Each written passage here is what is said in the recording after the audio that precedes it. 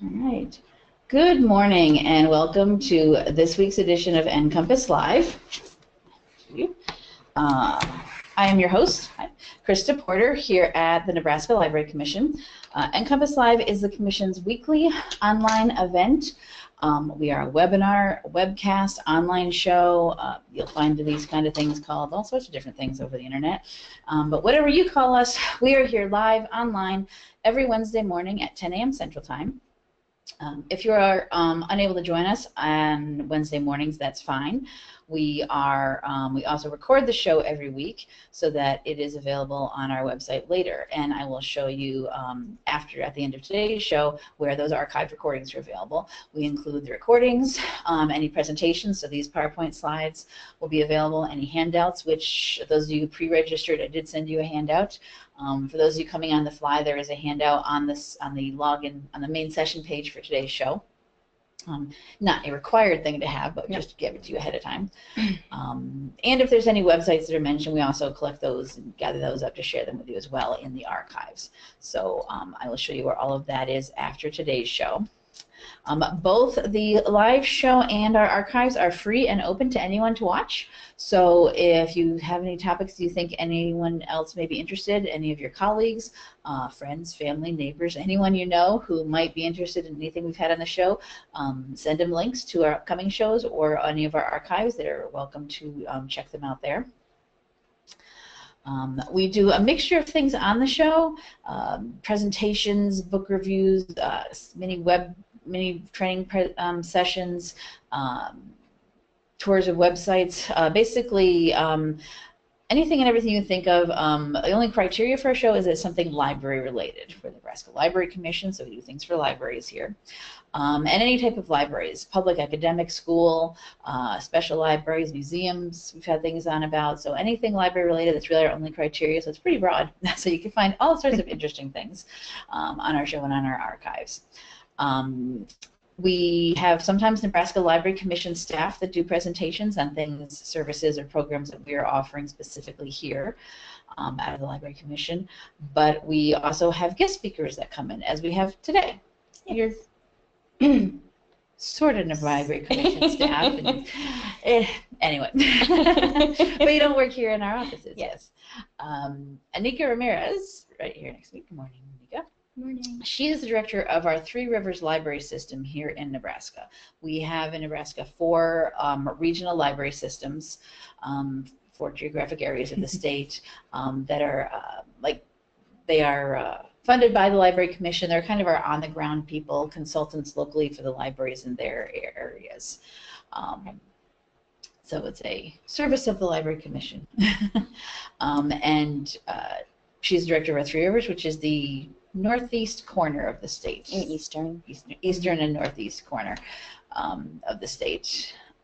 We recently redesigned them, so there's different areas people are covering. And she's actually based out of Omaha now. I came down here to Lincoln to do this presentation for us.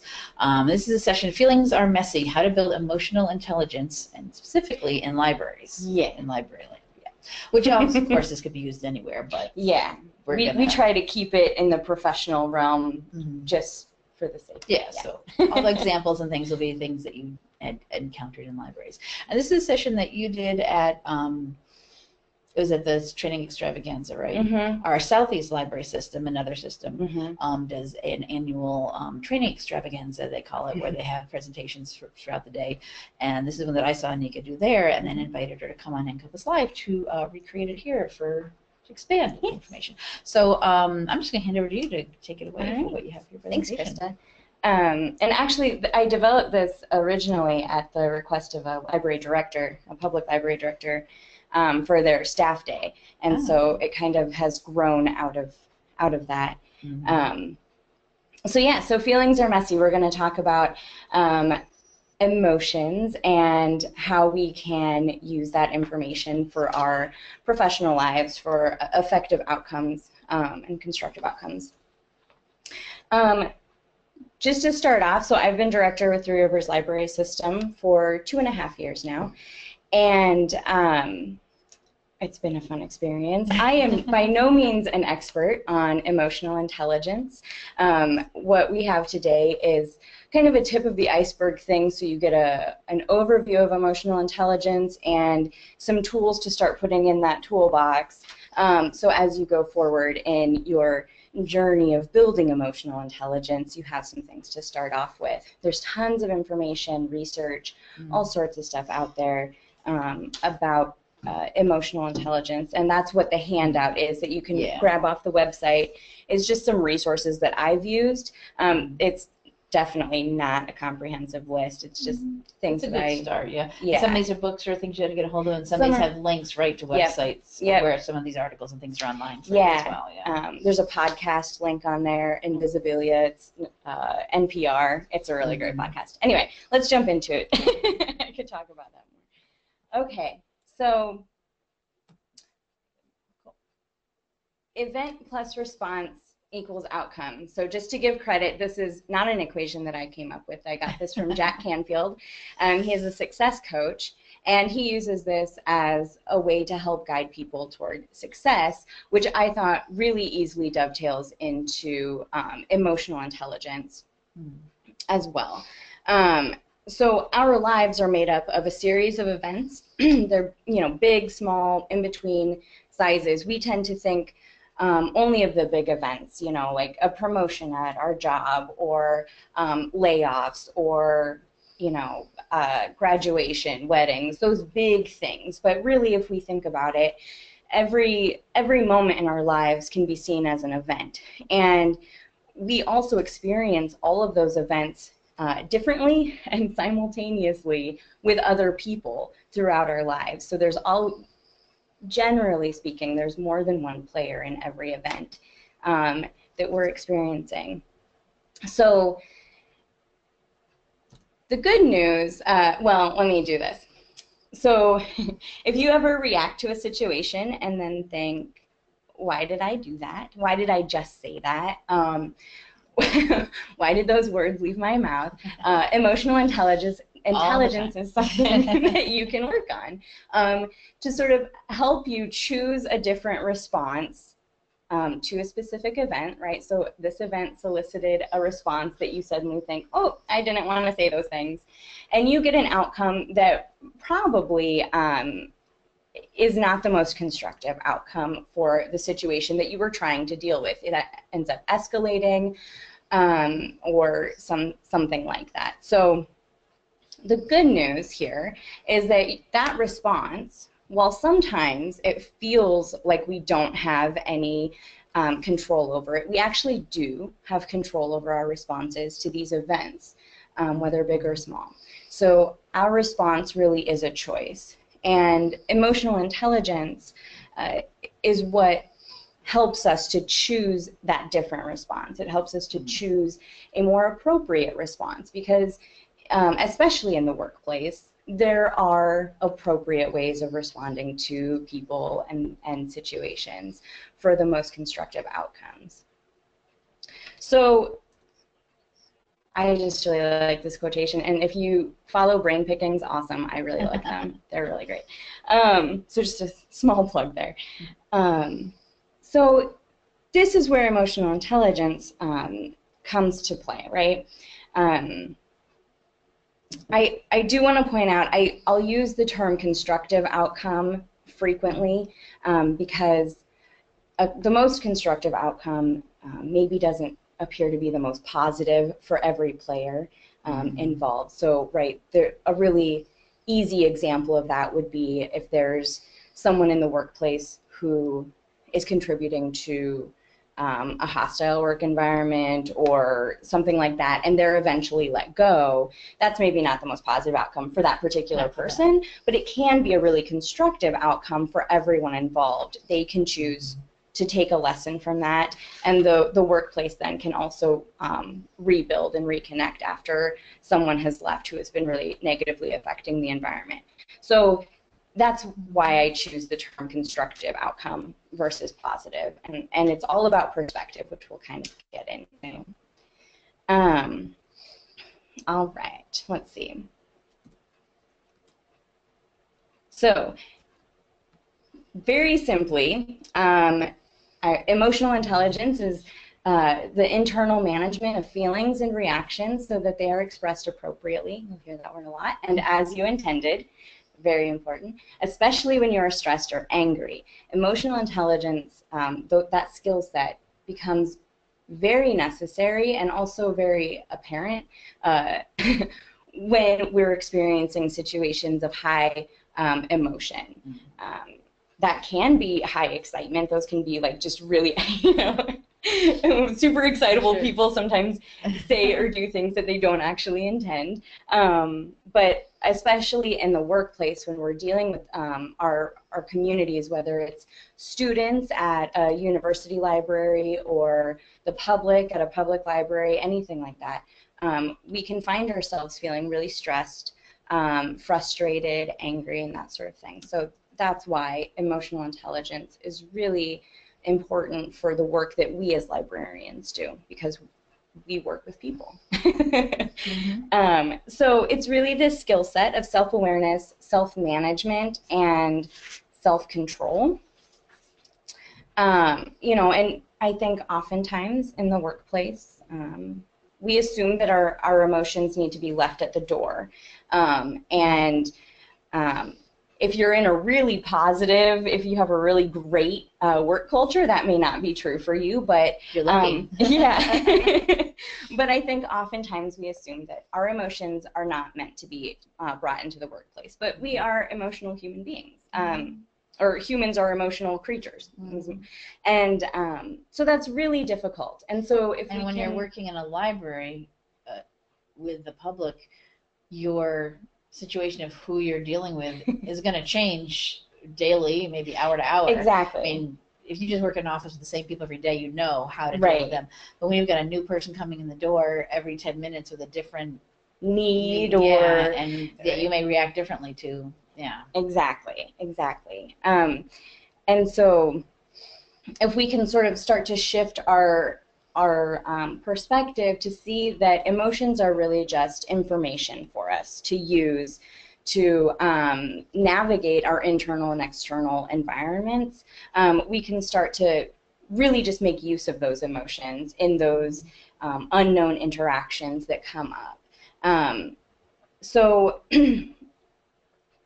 I think, right, that emotional intelligence really recognizes that emotions are information, and that we can work toward a realistic assessment of ourselves. And that means non-judgmentally, that we truly look at our own reactions, the responses that we have to different people, different situations, and just look at that honestly, and that might be kind of tough sometimes given certain situations. So there are 4 areas, excuse me, there are 4 areas of practice that I kind of like to focus on, and there is a bit of an order to them, but we don't live or work in a vacuum, and so you will find that they really don't necessarily feel like you can just say, well, I'm just trying to be aware of my emotions right now, and so I'm going to yell at you, but just know that I'm trying to be aware of this. That doesn't work so much, right? So we can maybe think of these as focus areas as well. So I can focus in on my self-awareness. I can focus in on my self-monitoring and or management. I can really focus on my awareness of others, and I can focus on building relationships. We can practice those areas of focus, right? So, self-awareness. I just love quotations, so every one of these has something that I have found that I just really enjoy. Something to work off of, yeah. Exactly. So developing self-awareness really comes in 3 different parts. So your physical reactions, your mental reactions, and I wish I would have actually changed those. I'd like to say response physical responses, mental responses, emotional responses. I feel like there is a difference between those two words. Reacting and responding, yeah. Yeah, reacting makes me think of like knee jerk. I'm not thinking about it. I'm just acting on whatever I'm feeling. Whereas response kind of conjures up an image of, you know, taking some time, and that's what, you know, it implies more thought going into it. Yes, yeah. Yes. So just change that in your mind since you're looking at this slide. You update that for the next time you do this presentation. So becoming aware of your physical responses to situations, you know, say you're a supervisor calls you into the office to talk about some problem or something. You can start to become aware of how you're physically responding to that request. You know, does your heart rate speed up? You know, does your jaw get like clench, or what's happening in your body? Maybe that's something that does not faze you, and so you just notice that, like, yeah, okay, we're gonna go do this, you know, and your body's reacting accordingly. Your mental responses, so same situation, your supervisor calls you in to talk about something. What starts going on in your head? You can just take note of it. You don't have, it's again that non-judgmental point of view. Just taking note of, do I start to get really worried and playing through all the worst case scenarios? Do I start immediately, you know, as they're talking to me, am I in my head starting to shift blame to them? Am I saying, well, you're not even out there watching us anyway, what do you know? You know? Yeah. Are you taking it as constructive criticism and truly looking, you know? So you can just start to take note of how you are mentally responding in those situations. And then those are sort of, can be red flags for us to our emotional response that's building. So if my heart starts racing because I'm going to have to go talk to my supervisor, excuse me, and my mental response is following suit, I know that my emotional response might be one that's going to potentially come out through my words inappropriately, or escalating the situation, or some such thing like that. So we can just pay attention to those as red flags for us. You know, emotion is really nuanced. And the more we can name those emotions, so once we're paying attention to these different responses, we can start to really put more names to those emotions, right? And that allows us to expand our emotional, really expand our emotional knowledge of ourselves, right? So we're going to do a little exercise, everyone. We have a few examples, and what I want you to do, this is just a quick little exercise to just help us start thinking about our emotional vocabulary. If I say I'm sad, that gives me some information about my emotional state. But if I say I'm morose, that gives me more emotional information about myself, right? It doesn't necessarily have to be, you know, running to the thesaurus for this kind of a thing. But we can kind of see how just being able to name those things in ourselves can help us dig a little more deeply. So what I want you to do, I'll put up a scenario, and then in the is there a chat box, or is it all just question? The questions box. Okay, yeah. So in your question box, or if you want to use your microphone, I just want you to give me some different emotions that you or someone else, you can kind of just think about this situation in general if you want, that some emotions that might come up for people as they're dealing with these situations. Because we're kind of trying to stay really focused on ourselves in Libraryland. These are library related, so don't think about the policy or the procedure that you would follow for any of these. Just think about how you would feel in each one. So the first one, an agitated patron approaches a circulation desk to complain about a block on their card due to unpaid fines. So Sounds like it happens. Something that happens a lot. Right? And if you don't have unpaid fines, just think about an agitated patron approaching the desk, the circulation desk, or coming to your office, or whatever, however you need to fit this to your specific library. I think the main thing is that there's an agitated patron and they have some kind of a complaint. Those are the things there. So just go ahead and start typing in. Yeah, type into your question section what you would feel when you see this person coming at you. Yeah. I suppose. Yeah. We've got some people saying here, surprised, impatient, stressed, anxious, fear of the confrontation. Oh, sure. Definitely. That's what I get. Yep. Yeah, I'm like, I hate confrontation. You're like anticipating the confrontation. Defensive. Yeah. Oh, sure. That would be. Yep. One person says nothing. Good. That's great. If you just say, I'll just deal with them as they. Concerned. Yeah. The thing too, I wonder, like, well, I guess you don't know what they're coming to complain about yet. You're not sure how you should feel, except for a little. I would feel like, I don't know if it's an emotion, but ready to go. Like, all right, I can see the look on their face. This person's not a happy person coming to me. Yeah. I'm gonna steel myself for whatever's coming. I'm not sure what emotion that is. And that might be your version of defensiveness. Yeah. A little bit, putting your walls up. Deja vu. Deja vu. Yeah, that's funny. Yeah. This just happened resignation. yesterday. Bring it. Says, bring it. Yeah. Yeah. I know the rules. I know what to do. And that's if you do have. I know you said just to talk about your emotions, but if you do have good policies in place and rules and how these things work and how you are supposed to do, why these fines appear, right? And then what you, as the person on staff at the moment, what kind of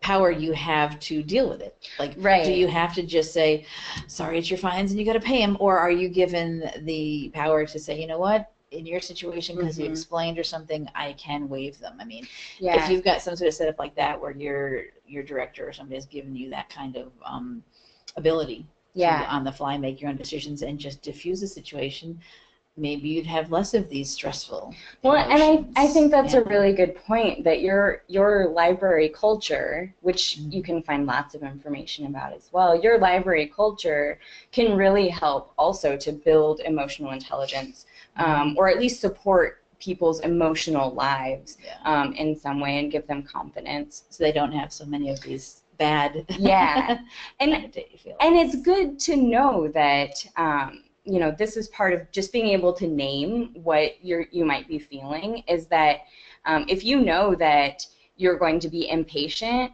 when you see somebody approaching and they look like they're agitated, and we'll get into this, but there's things you can do to just take a breath, and move through that impatience so that you're still able to communicate with that person. So it's awesome if you're confident and not afraid of confrontation. I think a lot of us struggle with that. I do. And so, that's awesome if you can do that. But if you can't, it's good to know where you struggle so that you can work on moving through that. And that's what this is where your line about. is as opposed to someone else's. Exactly. So there is no right or wrong answer to any of these. So a parent or guardian wants to file a complaint about a title in your collection. Again, you can change this to however you need to fit. If it's a student who's coming to your to complain about something. I know I've heard stories of this on universities where books are even being challenged. I think mostly from reading lists in classes, but a librarian might also deal with that. So can you say that? Sure. Because I have that one written down too. Oh, the first one that came at some wrote pissed. Yeah. I mean, how dare you? Yeah. Yeah. Anybody else have any other feelings? That one just covers it. Irritated. Yeah. I think this would be one I would feel defensive. Like, we know what we're doing here. Not that you don't know, but I think that might be my first reaction is I've got to defend the library and the intellectual freedom of these whoever needs to read these and the why of we do this and everything. So getting your guard up right off the bat. Yeah. Annoyed, guarded. Mm-hmm. I mean, but you do have to be defensive, but I think because I'm trying to say, our first reaction would be like, but then, all right, I know my spiel. Yeah. I know how I need to respond to this because there's policies and procedures, and okay, here's the form you need to fill out to do that. Fill that out and hand it in, and we'll get back to you. We'll take that into consideration. And yeah. All right. Guarded, annoyed. All right. A coworker receives. Here's someone was writing a lot longer thing. I too would be defensive, especially having been on a selection team. Oh, sure. Yep. But I hope I could also say, I see we do have a process. Here's the form. Right. Yep. Right. Mm-hmm. So choosing that response and not acting on that initial emotion. Yep. Of defensiveness or irritation. You're wrong. We did this for a reason. Yeah. And again, pulling in that physical response. You know, when you're defensive, you whether you want to or not, if you're not paying attention, your body language can still communicate that. So all these things go hand in hand with being aware of them. So a coworker receives accolades on a project in which you also contributed to the final product or result. So someone else is kind of getting credit for some of the work that you've also done. Yeah. Because this emotional intelligence, all of these things, it's important to bring to our coworkers as well. You know, we talk a lot about customer service and serving our communities, but when you're working day in and day out with somebody, you know, being able to have that kind of a relationship is really important. Yeah. And when someone else is praised for something that other people were involved in. A lot of times you do group projects or some you helped as well.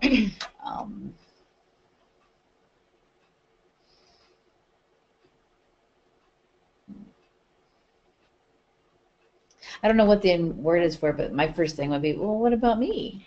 Right. I was there too. Somebody said I would feel ignored, offended, irritated, degraded. And depends on the situation. I would feel happy for them unless they never say I had help and then ticked off. Right. Yeah, that's the thing. I think this particular situation may have more steps to it because, sure, they get the praise, but then I would actually say, oh, what about me? I'm going to wait and see what happens. Right. Because maybe that coworker is going to step up and say, thank you. However, our whole team or me and so-and-so did this together, so it wasn't just a me thing. Yeah, and giving it time and not responding right away. Someone says the opposite. I'm more likely to get upset if it was another coworker that didn't get acknowledgement, like you being the coworker that did. Oh, sure. Getting more perturbed. Sad, a bit insecure and lost. Yep, and happy for them though. Yeah, I would be happy because if it was a project that I worked on, I was very proud of. Right, and in some ways that means, the project that you worked on is successful. So there is some. But I would feel sad and left out and like defeated, maybe that I did all that work and nobody even noticed. Why do I bother? Kind of situation. All right. So you were promoted to a new position. Yay. Right?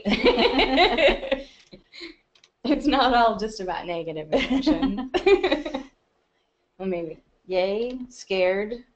And this is me talking. Because I was just recently. Yes. What is it? Imposter syndrome. Oh, yeah. Is a thing that's mentioned a lot I know in library circles, and I'm sure in many others, of I got this position, but am I really good enough? Right. And what if I don't do, what if they think I'm better than I am? And so nervous about making mistakes. Yeah. Someone on here says proud. Oh, definitely proud. Nervous. Nervous. Okay, so there's a little second part to this. So you received you're promoted to a new position in which you will now supervise people who have been co-workers for many years. That changes things a little bit. Is there something, what's worse than nervous? What's the next stage up from nervous? Okay. That's definitely a thing, yeah. Flustered, a bit overwhelmed, maybe even, as Krista says, insecure and nervous. Yeah. All right. So thank you. I'm going to move on just so that we can get all of these things in. But thank you all for participating in that. Someone did say about the being promoted to someone where you supervise people. You used to be, someone said, this happened to me, and I reassured them. Oh, sure. Go to them and say, this is going to be fine. That's what I've tried to do, too, is say, don't think I'm going to suddenly become some crazy dictator or something. Right. I don't know. I personally don't have that in me, but you know, we'll work this out. And I think it's going to depend on your situation too. What was your relationship with them beforehand? Was it a good relationship? Was it already contentious? Was it a competitive thing because you were coworkers doing similar things? It all depends on Yeah, for sure. And again, there's a lot of different ways each one of these things could go, and you know, more information. So, and I know something, because this is promoted to a position for coworkers who've been supervising people. Fear of the previous person in that position. Am I as good enough as they were? Are people going to compare me to them? I don't know what the emotion is for that. Maybe insecure that you're. So, all right, good.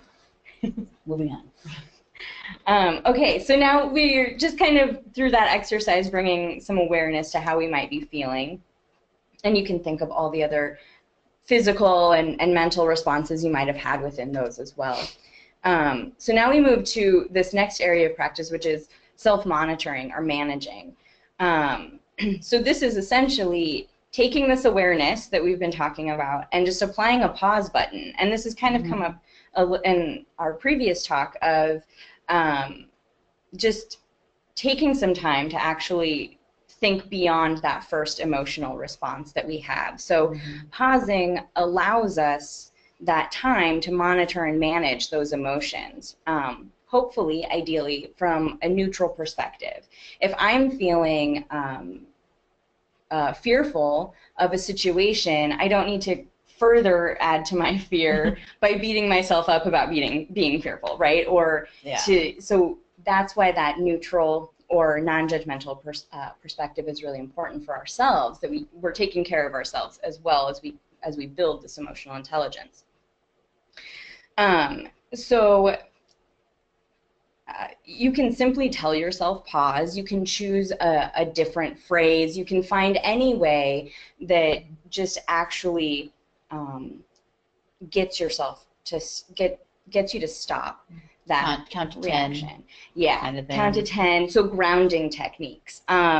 These two areas are where like mindfulness practice really can come into play, like focusing on your breathing and counting to 10. Any of those things that you might see in mindfulness practice or in grounding techniques can sort of help you just pause in that moment.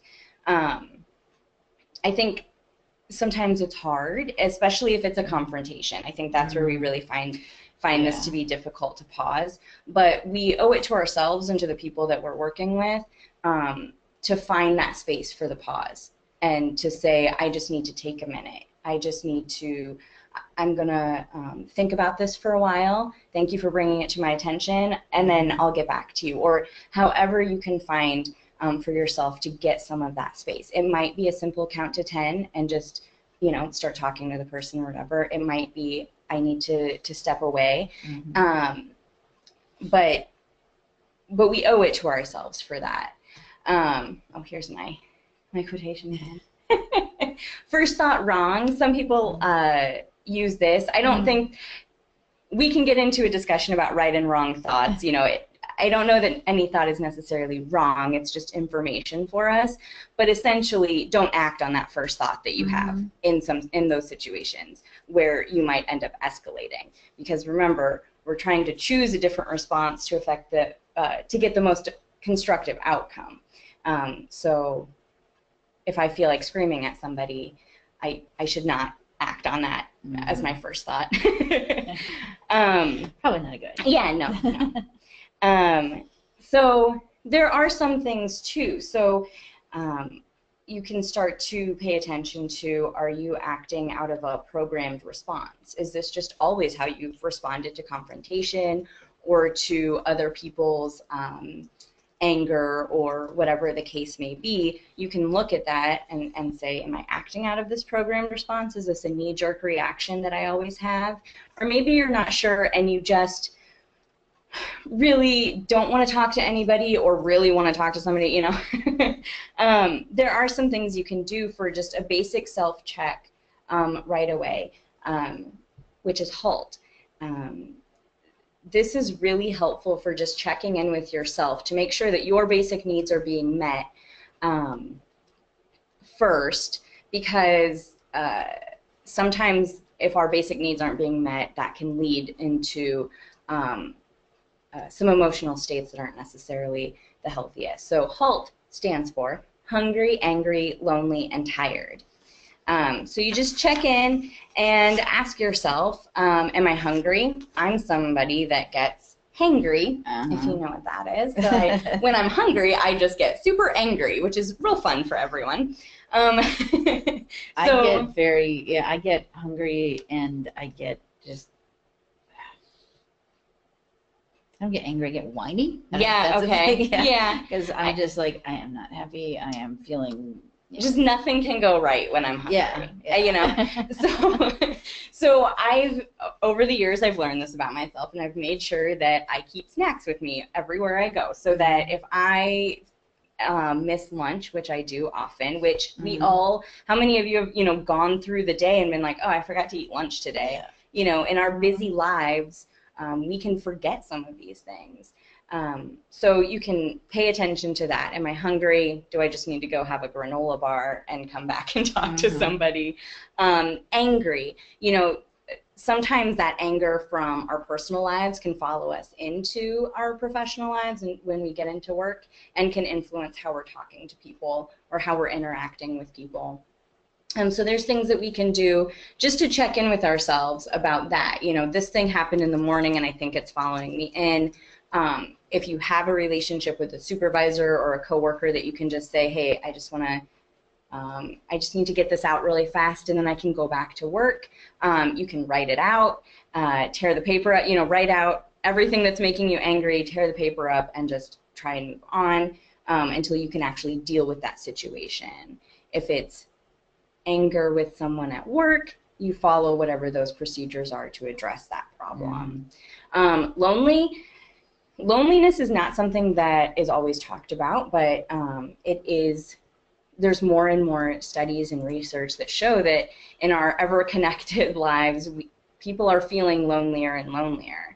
And so this is something that's real, that you do maybe want to check in with yourself and see, you know, am I just feeling disconnected and lonely or whatever? So, you know.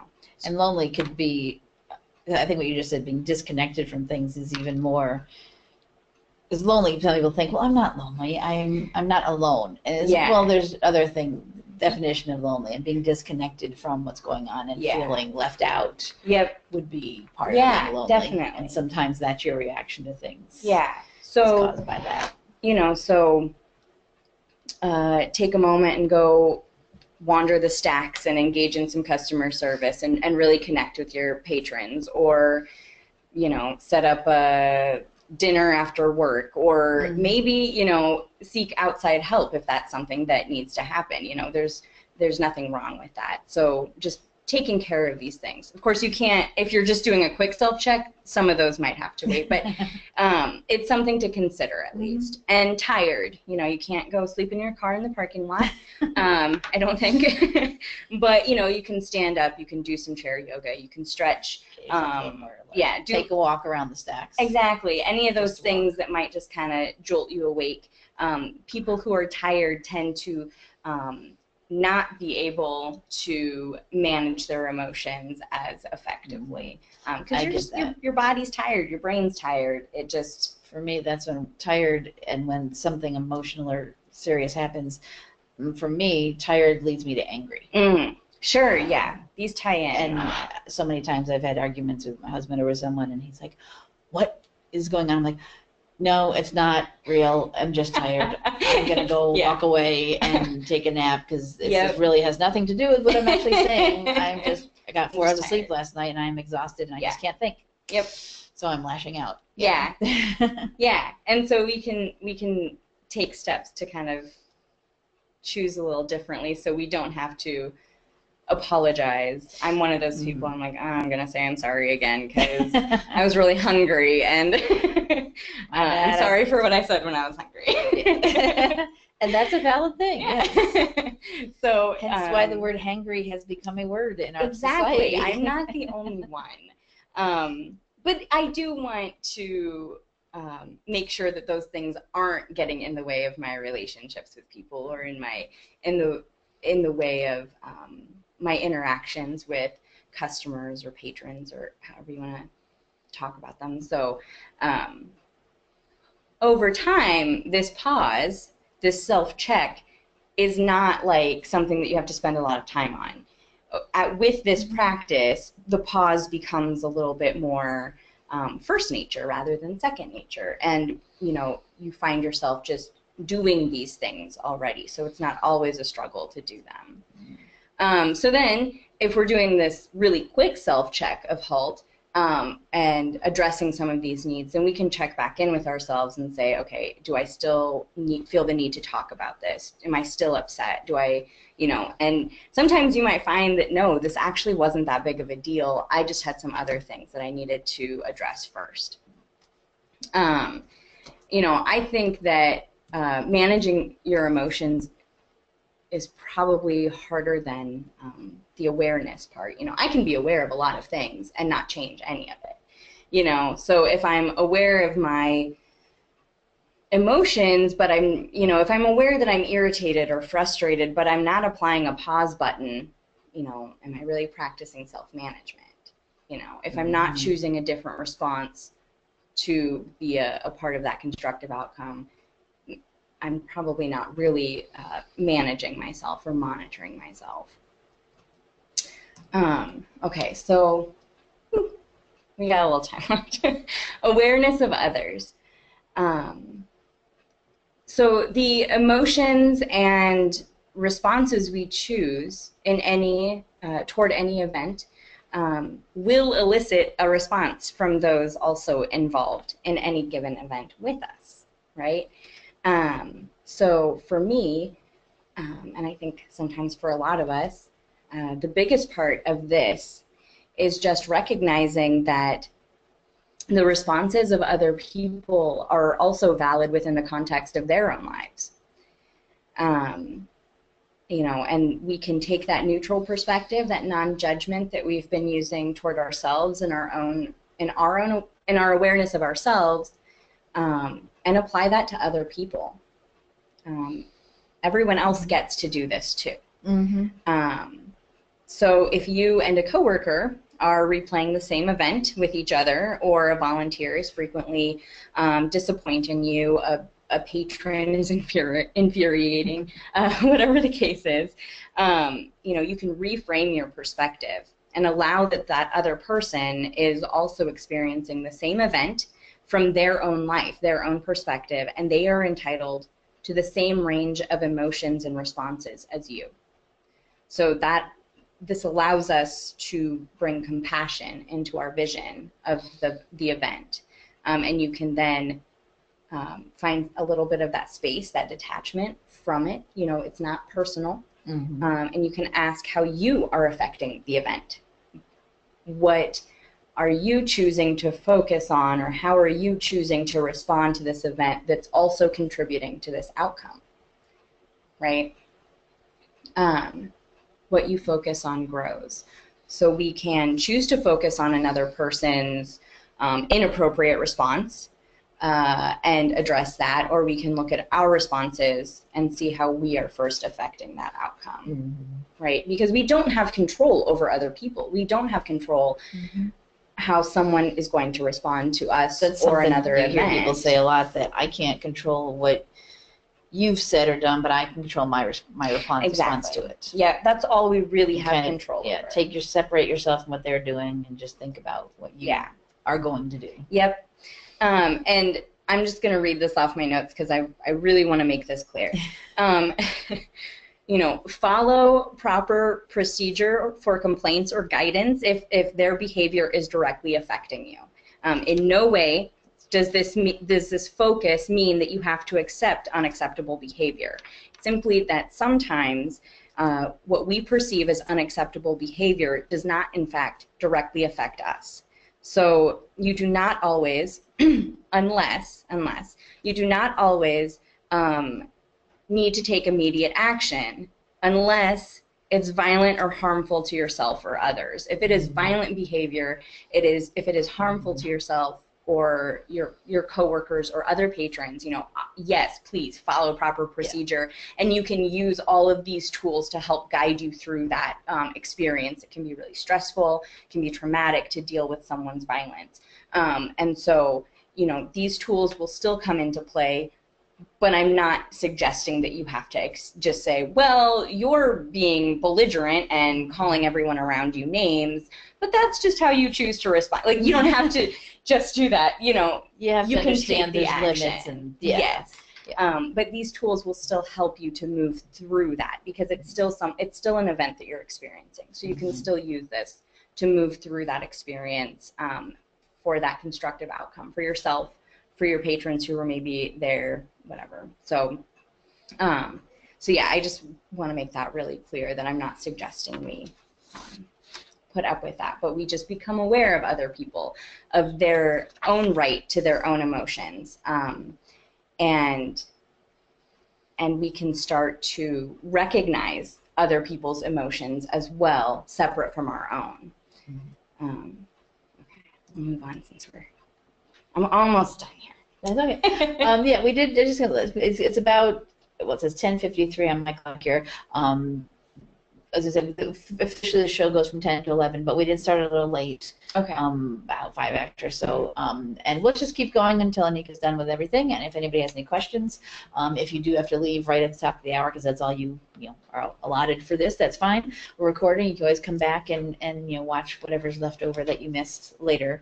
But we won't cut things off right at 11 just because it's that time. No, we can go as long as is necessary and get it all on the recording. I think I'm not saying we're going to go for 2 hours, but no, we go over oftentimes here.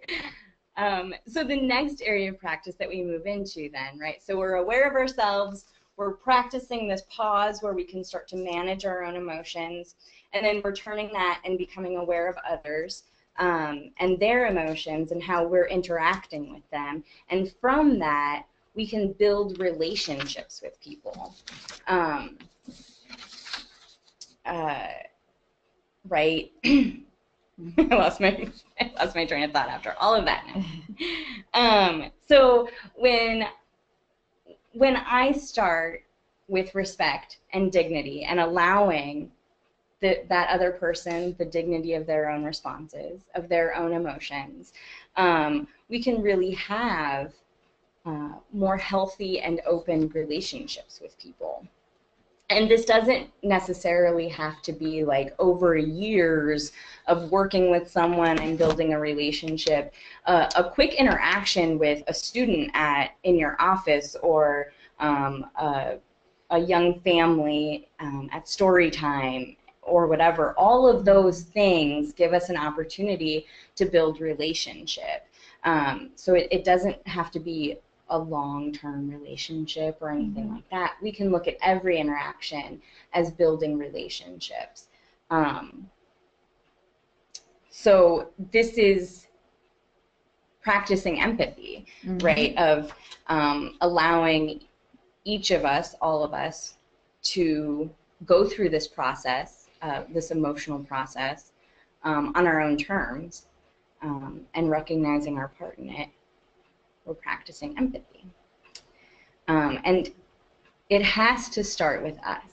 So it's really easy, and I think we might hear this quite a bit in some stressful situations where, well, this person was acting this way, so I acted this way. Mm-hmm. This person's anger caused me to respond in kind.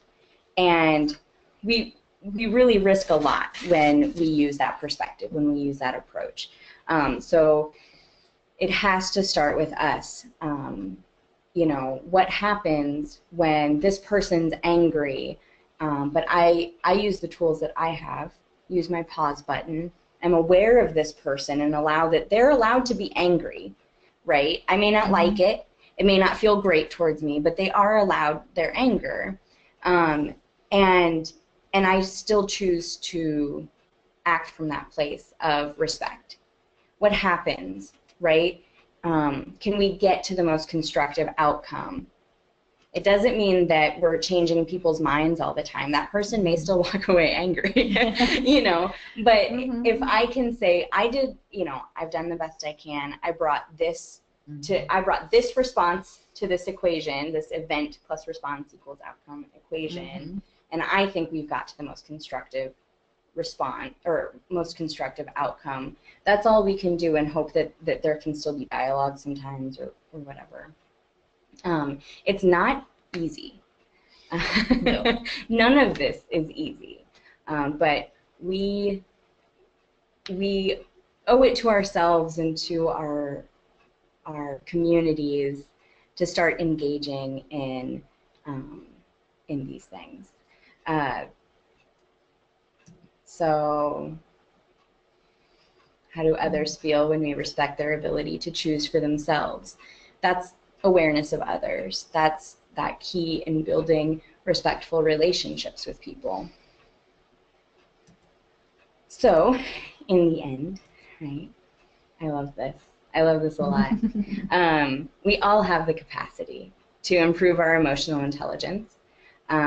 It will look different for each one of us. We're all at different levels. Whether you know it or not, you're probably on this journey already.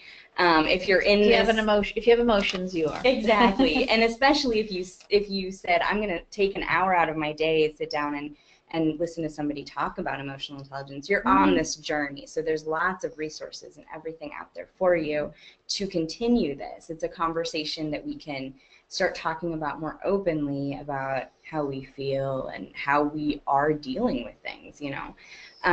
So we are all free to make choices and change our minds, but so is everyone else. Sorry, yes. So this skill set of emotional intelligence provides each of us the opportunity to choose our responses to events, make a conscious impact on the outcomes in our lives, whether we're at work or home or wherever we are in the world. So, we're good. I talk fast sometimes, so that's all I have. Are there questions from people? Okay. Let's see. All right. Oh, thank you, Anneka. Was this the last slide then? Yeah. Is there anything? Okay. Oh, I just want to make sure. Contact information. Okay. Feel free to talk to me about this if you want. Yeah. Does anybody have any questions? Anything you want to expand on or get some more definition or discussion about? Type them into the question section of your GoToWebinar interface as you were before. Have you had any situations maybe that you've been in that you're wondering, what could I have done? What should I have done? Does Anneka have any advice about anything? If you don't, that's fine too. Like I said, I attended this session with you before. I thought it was really good. I'm sometimes wary of these ones that say there's going to be audience participation, and then it starts handing out. Because there was a handout at this session. Did you have something you wrote on or something? Yeah, I think so. There's another handout, and I'm like, oh, audience participation. But it was actually good. Yeah, it was fine. And a lot of these things, I think, I was mentioning things in my own career and things here in previous jobs that I recognized in this, but also things that this is specific to Libraryland, but I know there's a lot of these things that I probably should be using better in my personal life too.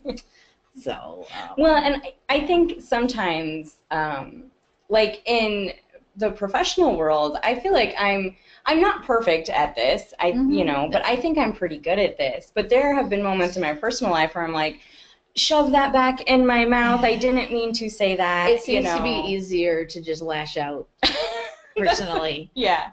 Because I don't know if I guess you assume your friends and family will cut you more slack than your coworkers would. But I know there's situations, because I've known people on, other colleagues have mentioned that I just can't deal this person, they said, I said, oh God, what do I do now? It can still happen, even professional as well. Oh, so definitely. I think these are good skills, good things too. And the thing is, I think you said at the very beginning, this is stuff you're going to have to work on and practice, and the mindfulness, the word mindfulness, which has become a real big buzzword. It has. It's not the kind of thing that you can on the fly remember. Ooh, I have to go. What's halt? Right. You need to think about it ahead of time and practice it or sit and think about it. And like you said, you decided to send this webinar for an hour and hear someone talk about it, or you're watching the recording later. You're already halfway there that you're thinking, I need to know more about this because something's happening or something could happen. So it can take a little planning and thinking about yourself. Reflection. Yes, reflection. All right. Well, it's a skill set, and any skill, just like anything, it takes practice. So. But it doesn't look like any questions, urgent questions have come in while we've been chatting. That's fine. So I think we will wrap it up for today's session for you. Thank you very much for coming down here for us. And thanks for having me. And thank you everyone for attending. The show is being recorded as we speak and will be on our website, which I'm going to go here now. If you hit escape over there, we should be able to pop over. Really fast, if people are still on. There is a Facebook group called Mindful Librarians that I just found. It's, really? Yeah. Oh, so you can ask to join if that's something that's interesting to you. I think emotional intelligence and mindfulness, for me, go hand in hand. So there's, like you said, there's lots of good resources out there. Cool. All right. So I'm just trying to get over here. So this is our Library Commission website, where you can search on our website for NCompass Live, or if you type in, since you got the keyword, type in NCompass Live, you'll notice. It's in here. So far, yes, we're the only thing called this on the internet. Yay! So you can Google us, you can, and you'll find our NCompass Live website. Today's show is being recorded and will be loaded up here. We've got our upcoming shows listed, but then right beneath them is a link to our archives, and this is where you'll be able to go. Maybe later today, maybe tomorrow. Depends on how long it takes me to get it. I've got to get it processed, uploaded to YouTube. They've got to be happy with it. It'll be here. It'll be the top one at the list here. Our most recent ones come up at the top, and we will have a link. This is from last week's to the recording, and in this case, we'll have a link to the presentation. Sure. The actual handout is already on the session page for today because I did that earlier. So for those of you that didn't grab it ahead of time, that handout that Anneka mentioned, actually I should be able to. I've got it. All right. There's a link here that I'll look at fixing, but it's just a one-page handout with all of the citations, the different resources that her quotes and things came from are all on there. So you'll be able to have that. When the recording is available, I will email everyone who attended today and who registered and let you know that it's up on the webpage ready for you to look at. So that will wrap it up for today's show. I hope you join us next week when our topic is the new NLA Intellectual Freedom Manual comes to the rescue. Yeah. No pressure there.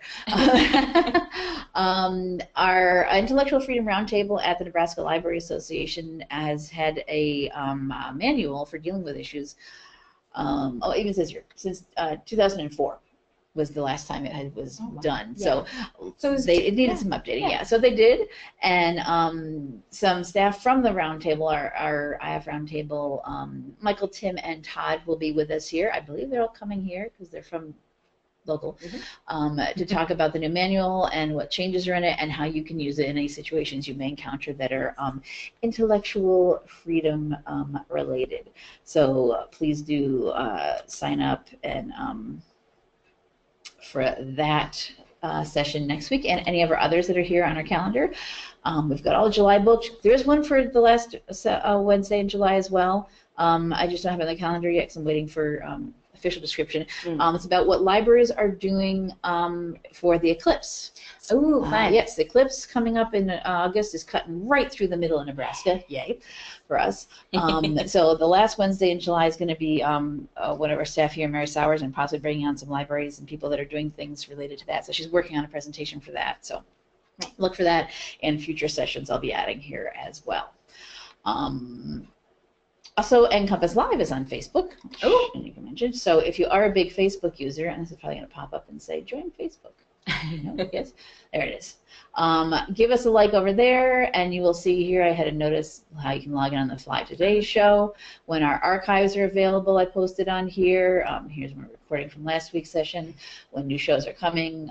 So anything Facebook related. If you're big on Facebook user, like us, and you'll get notifications over there about what's going on.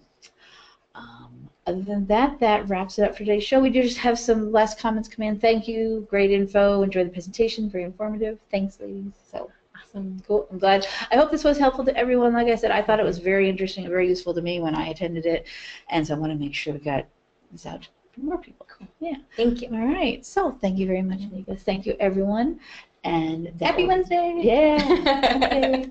I hope you'll join us next time. And yeah, see you next time on NCompass Live. Bye-bye. Stop recording.